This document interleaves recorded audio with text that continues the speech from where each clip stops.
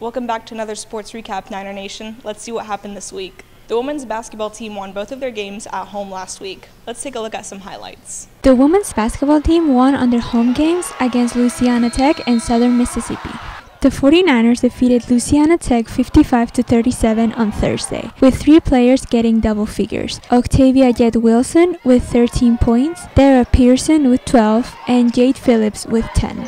Coach Kara Consuegra explained how the team was focused on executing a great game plan.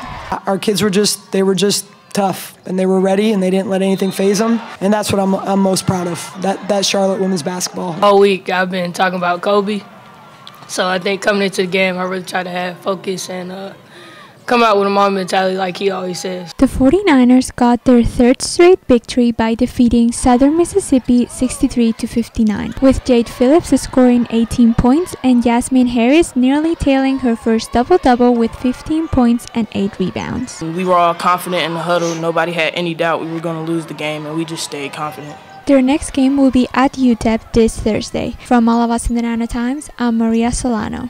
On Thursday, the men's basketball team lost to Louisiana Tech 59-72.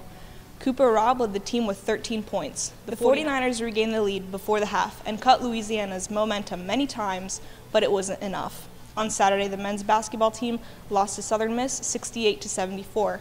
Drew Edwards led the team with 16 points in the overtime loss. In the final 3 seconds of the game, Edwards made the game-tying three-pointer, but the 49ers couldn't win after the extra time. Their next game is on February 6th against UTEP at 7. On Thursday, the men's tennis team lost to Wichita State 3-4. Charlotte won 2 doubles and 2 singles matches. On Saturday, they beat Clemson 4-3, winning 3 singles and 2 doubles matches. Their next game will be against Princeton on February 9th at 11. On Friday, the women's tennis team beat Coastal Carolina 5-2. The team won 1 doubles match and 5 singles matches. On Saturday, the team beat UNC Greensboro 5-2. The 49ers won 2 doubles and 4 singles matches. Their next game will be at Charleston Southern on February 8th at 1. That's all we have for the sports recap this week. From all of us at the Niner Times, I'm Gabi Swic.